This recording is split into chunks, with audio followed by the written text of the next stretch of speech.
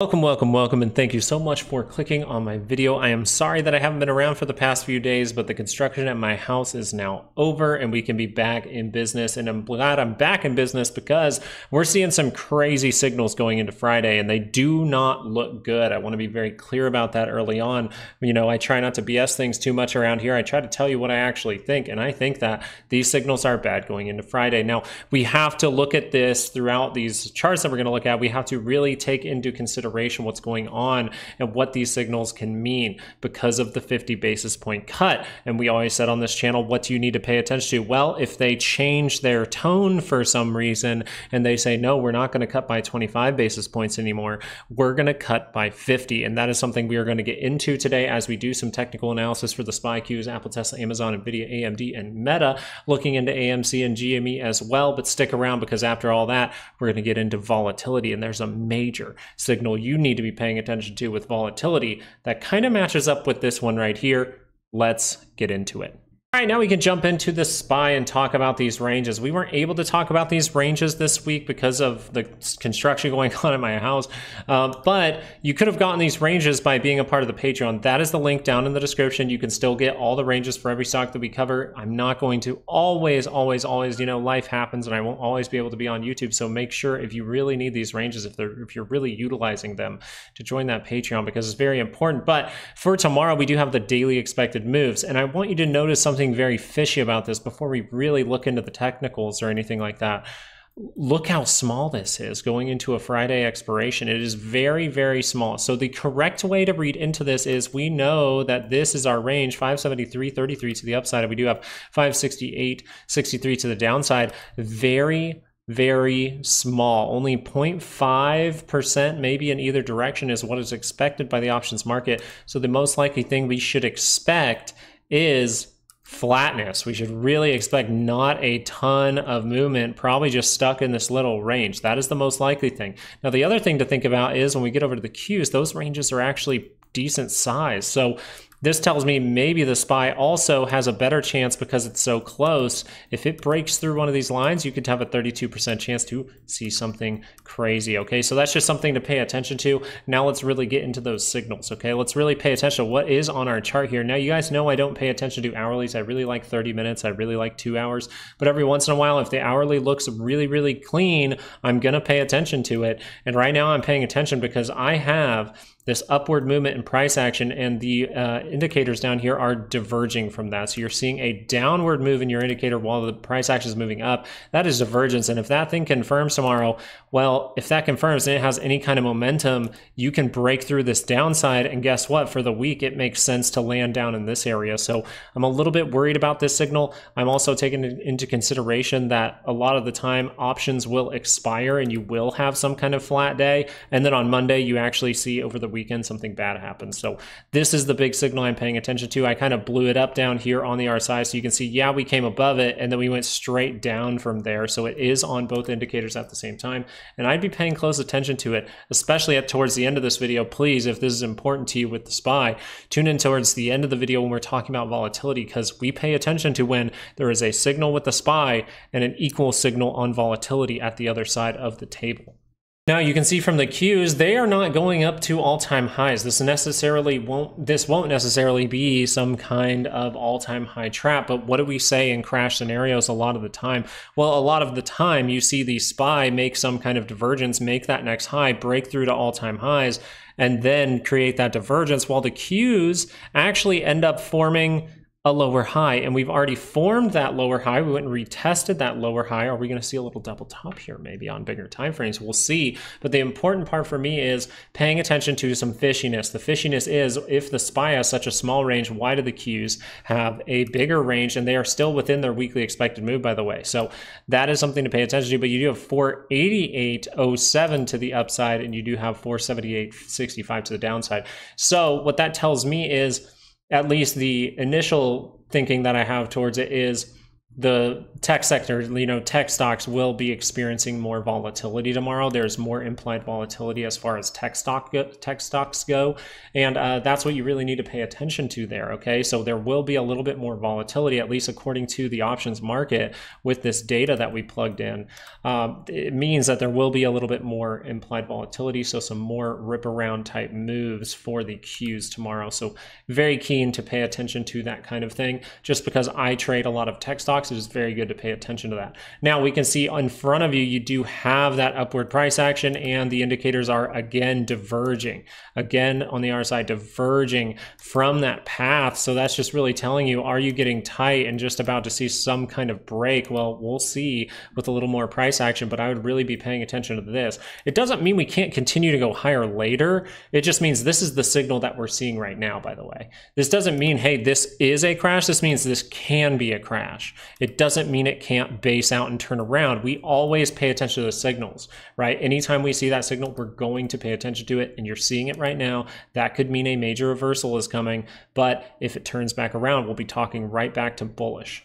The reason that I said that with the Qs a second ago is because things like Apple are happening where you're seeing dailies maybe going to curl up. Okay, I know we're looking at a daily chart. We're supposed to be talking about, those little daily time frames, those daily expected moves for tomorrow, which we give you in the Patreon every single Friday. We give you the daily expected move for stocks like Apple, Tesla, all these other ones. And this is something huge though. So I have to be open to positivity, because if this curls up, well, that could curl up and take us higher for a bit of time, but we'll see if we're able to make some kind of divergence at this point, right? There's a way down still later on, but for now, we just care about which way the market is actually going. And if Apple can cross up on this daily, it means positivity. So we have to be open to that. Now, as far as it goes for Apple, when we get into a 30-minute chart, this is a very, very, very positive move. So it's going to be hard for this to immediately go back into a negative trend, right? So if this actually does curl down, that does mean it can come down. If we experience something crazy, the market's showing that good signal there. So we didn't necessarily make the good structure, I would say, to head higher. This got overzealous. This can come down quickly.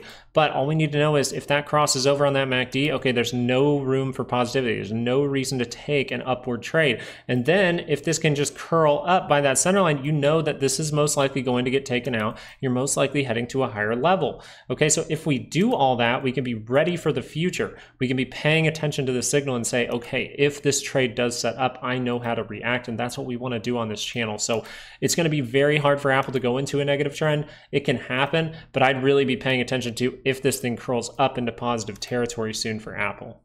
Now, Tesla, there's a few things to say, but I'm just going to mainly focus on this. We are still within this little channel that I made a long time ago, right? We made it somewhere in this area. We said we want to see if this thing makes a bigger channel, and it really is, and it could be some kind of elongated flag at this point, right? So we need to pay attention to it. The reason we have to pay attention to it is mainly because the RSI is showing, this was a higher point, and then it comes down, and then it goes a little bit flat. Okay, so that tells us that momentum is not the strongest here for Tesla, and we easily can start to break down the other direction, right? So we'll see if that's able to happen. This is still very positive, so most likely we will experience more positivity, and we're seeing some daily timeframes really, really want to keep going up. So at this point, we need to pay attention to, is this a reversal signal, or is this still just going to be some kind of pullback into this area to curl back up into positive territory? So the negative thing here is this 2-hour divergence really turns it down, turns down the bigger timeframes, and goes into that negative trend. But the positive thing is during that, if we get this pullback, does it just curl back up? Does it just do something like this and then give you that signal that we're going to go higher, right? You always want to pay attention. You don't want to get overzealous in one direction. You just want to say, okay, if this signal shows up, I want to do this. If the next signal shows up, I need to react and sell that, right? And then you manage the trade. That's what we teach in those courses down in the description. You look at something like Amazon, right? Tesla showing, hey, we're kind of at a high level. And I look at Amazon and I immediately see some weird things here. First of all, we're going into the area where we could actually create, right? We talked about this, the left, the head, maybe a big right shoulder over here. What if that happens right now? What if it's already happened, right? So we could see some positivity. That 2-hour looks like it wants to curl up, but doesn't that look like it's out of steam? We're going to go into a shorter time frame. But right away, I saw this, and I didn't necessarily think of this before thinking of what I was going to say in the video, but I kind of see this and I just go, okay, this looks interesting to me because it looks like we're at least seeing some kind of tightness that's following some kind of pattern here. So I'm really paying attention if this thing can break down for Amazon because of the little signals that I'm going to talk about here in a second with the shorter time frame. So I believe it was on an hourly chart. Yes, the hourly chart here, and we'll look at the 30-minute too just to see it a little more flowy. But if that can curl over here, show some weakness, that can be the deadness in momentum. You get any kind of bad news behind that, you might be dropping down and breaking out of this rising wedge here. So that's something I'd pay attention to. We can look at it on the shorter time frame because it's pretty wavy and it looks pretty obvious to me, but it's kind of flat, so it's kind of a hard one to be like, okay, is this going to be the moment? Because it keeps doing these little bridges, right? So it is something to pay attention to if this would roll over early on in the day. Because the RSI is so steep here, you have to pay attention to it. You're getting tight, so some kind of big move looks like it's coming, and then it's funny because the SPY has barely an expected move. So Friday could get crazy, maybe towards the end of the day. We'll see. We're going to try to be live tomorrow morning, by the way. So make sure to show up and give a like to the channel, even on this video. NVIDIA, I was watching very, very closely because this is the perfect area actually to create that handle. And we talked about this handle last Friday and over the weekend, right? We talked about this pulling down. We talked about the place where it really wanted to make a handle was right here, right? Make that right before that resistance and then really bust through. But we went higher, right? We got excited with this, and that told me, hey, this might need to do what this was supposed to do right here. It might need to pull down to these levels, and we pretty much get there, come down into these levels, which is really nice. We go up, we get that cup, we get that handle, and we try to break through, and we start to fail. We don't even really test that high there. So this says I'm close to negative territory. I can go into a negative trend for Tesla. 30-minute curls over, bad things, right? Bad things will happen. But on the other side of that, you see a 2-hour that is trying to curl up right now. Now, these are on negative bars. This is a curl up on, right, a green little dash down there on a red bar, a pretty negative bar there. So would that be a signal that I need to take the swing trade? Most likely, I would say no in my book, right? We want this to be a positive green bar. It looks nice. It's breaking through this high, and then boom, it heads up towards 125 to get that test. So I'm glad that we were able to find NVIDIA for this bottom here. That really helped us out which direction that was going. NVIDIA's really been helping us out with that. But that was a fantastic move that led to what we thought, and now we thought we would get that breakthrough moment. We'll see if that 30 minutes is able to rotate back up if it rotates down, because that's going to be a big deal for NVIDIA. One stock that did it straight up with the gap up, right? It was trying to be NVIDIA. It was trying really hard to be NVIDIA. It got that deep handle. Yeah, it was this one right here. So we're paying attention to it because this one actually did break up, curl up on that MACD very firmly, and then start to fade by the end of the day. The problem with this move overall for AMD is you create a divergence, which just tells us, hey, the momentum here might not be that strong. Even with this big push up, it might not be that strong here, and we might fade that move. And this can go into a negative trend. So 2-hour curls down for AMD, I'm going to say that's a bad thing. You can start to see dailies rotate back over, and that's not good news for AMD. Now, what you're hoping for AMD, if you're bullish, is you're hoping that this 30-minute is high enough to where if it does pull down, it can just get off of this, close that gap, and then turn right back up, right? Continue that positive trend. So let's be looking for that early in the morning. It looks like volatility might want to turn up in the morning, and we might see a little bit of a pullback in the morning. Maybe it's really small though, because the SPY has a small range. Meta, very wonky look here on the MACD, really violating the divergence that you set up between these 2 points. Now you're going to make another one. The key thing here is, even though it looks wonky on the MACD, look at the RSI. The RSI is still holding it pretty well, right? Coming up just a little bit, but still holding that downward move pretty well. So that is divergence.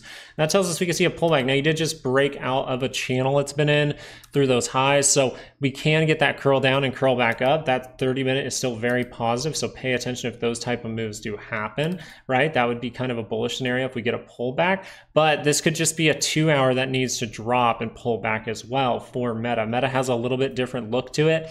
So because this 2-hour is so high, we have to be more open to not necessarily reversal, but for some upside, right? Some continuation. and I feel like I'm repeating my words, but some continuation with these moves, because that is a very, very high MACD at that point. The RSI maybe can get down a little lower, curl back up with this MACD. That would be a nice look for Meta. Obviously, if something bad does come out, if something bad does happen because of the signals we're seeing, we're going to look at in just a second for the volatility. If those do happen, Meta can suffer from it.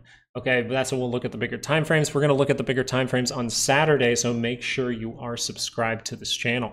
Time for AMC and GME, and the funny thing with AMC is this almost looks like a double bottom to me. I'm wondering if that's going to curl up on Friday and we might see something crazy on Monday. Now that's just an idea, right? We have those levels we need to break through to really get something crazy to happen here. So that is something key to pay attention to. But for now, you need dailies to curl up, right? We need dailies to start to curl back up. You're getting a retest of the 200.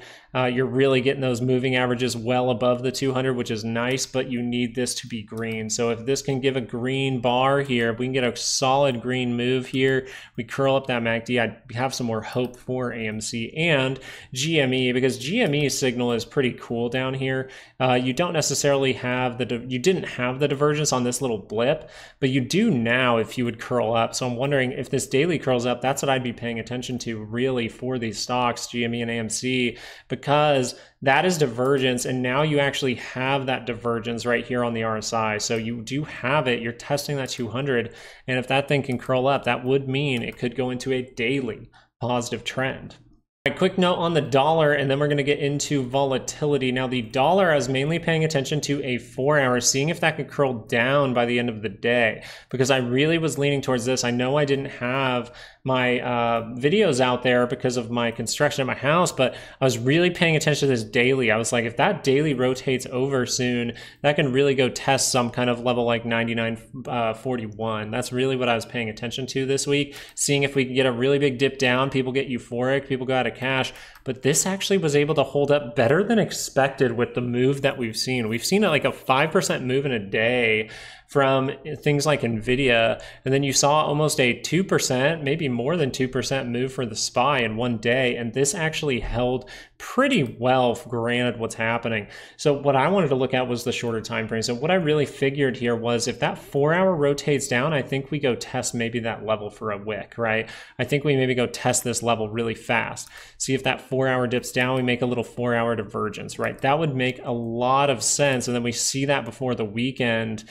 Even if this just dips down and then we just see that spike up on Monday, that's something that I'm interested in, because this is telling me that the move is pretty real, but I want to pay attention if that just rejects, because if that rejects, some bad things start to happen, right? This 2-hour already has divergence, and you see how steep that is. Look how steep that is on the dollar. Look at that red line down there. It is very flat. This is telling me that this wants to be a bottom if that 2-hour rotates up. So I would really pay attention to, is this 2-hour rotated up in the morning, because that could mean people are going into cash fast. Now, as we switch over to volatility, the key signal here is the same time frame, the 2-hour. Really looking at the 2-hour here, and we showed you the 1-hour divergence on the SPY, the 1-hour divergence on the Qs, and the volatility VIX is really showing you that as well. So if these things do start to turn down and the market turns down, and then you see volatility spike up, volatility might be back, and it might be back because this is a 2-hour, might be back on the daily scale, where that daily can rotate up really close to the center line. And just notice the last time we turned up, what happened? Big spike in volatility. So if we can turn up again, you might get a bigger one if it's able to break out through this high.